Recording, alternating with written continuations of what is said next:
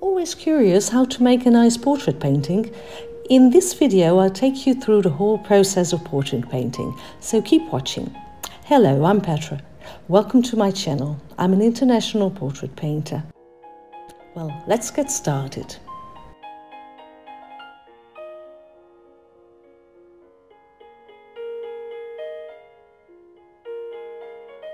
In this video, I divide the process in 4 simple steps. First is putting the drawing on the canvas.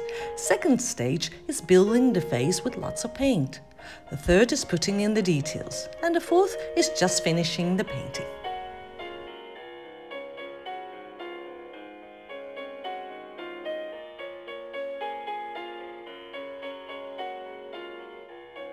First is the drawing stage.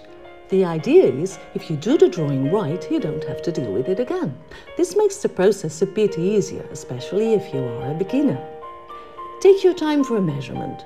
There are parallel lines in the face, and you see me checking them throughout the entire process. The eyes are at the same level, and they have the same angle to the nose and mouth.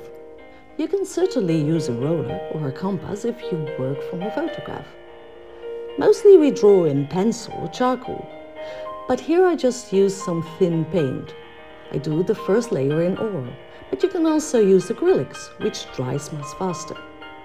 Best is to let the underpainting dry. That way you can see the underpainting through your work. If you are more advanced, you can go on and try to do an alla prima. The underpainting is just a simple drawing in one color. Don't make it too perfect. You're going to paint it over anyways.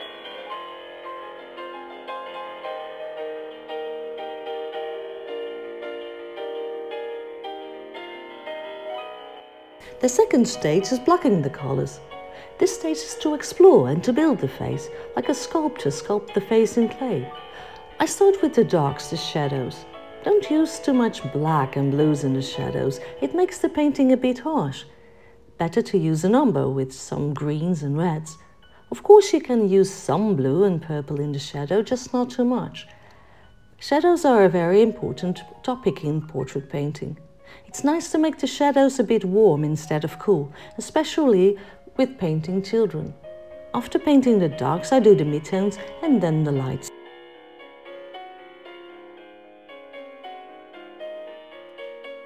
Everybody is unique, and so are the flesh tones. There is not such a thing as one flesh tone, and certainly not out of one tube. No one has just one color, one skin color. The color of the forehead, the cheeks, the chin, they all have a slightly different color. Putting different colors in the face also makes it a bit more vibrant.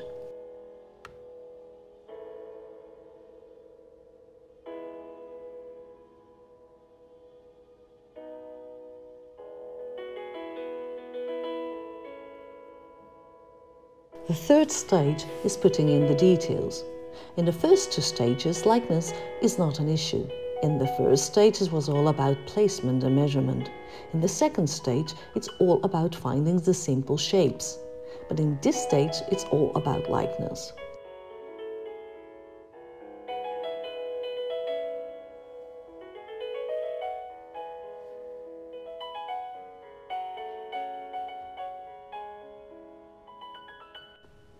I pay close attention to the details. The features make the likeness of the person. I paint the nose and the mouth very carefully.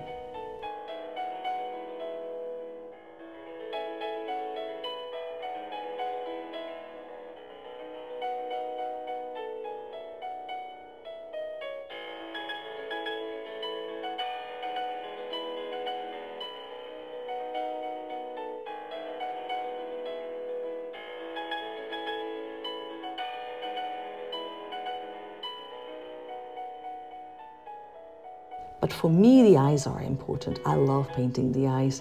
The soul is in the eyes. What do you want the eyes to say? Do you want this girl to be sweet or innocent, dreamy or a little bold? I try to exaggerate it a bit. After all, it's not a photo.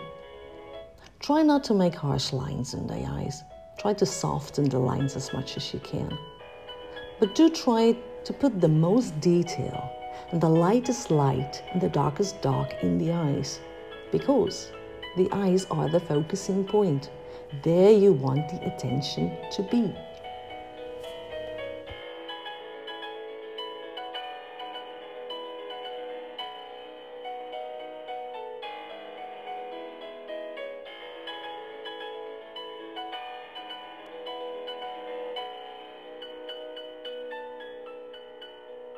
Try not to blend too much.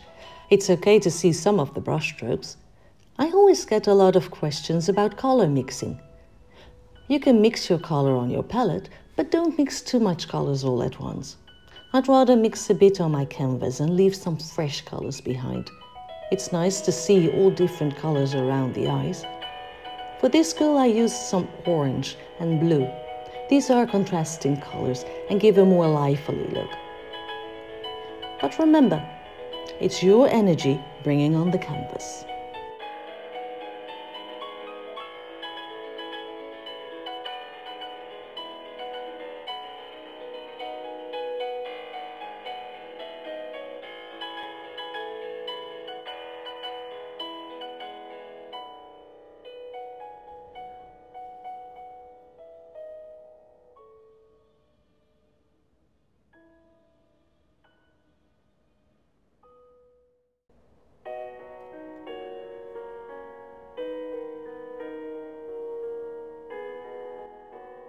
The fourth is just making fun. Have a little party on the canvas. Be a little bold, thorough with the paint.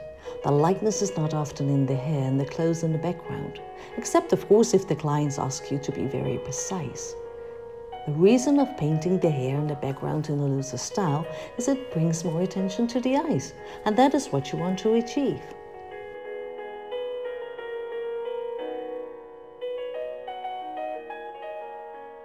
It gives more attention if you vary in detail, color, brushstrokes and so on.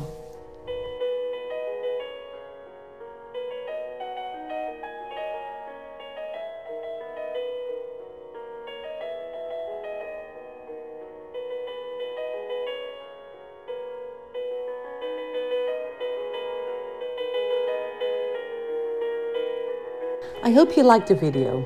Please let me know in the comments what you would like to see in the future.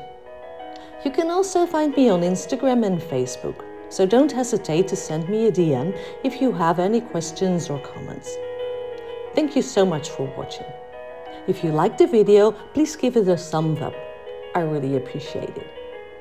And if you want to subscribe, please press the red subscribe button under this video. I hope to see you in my next video.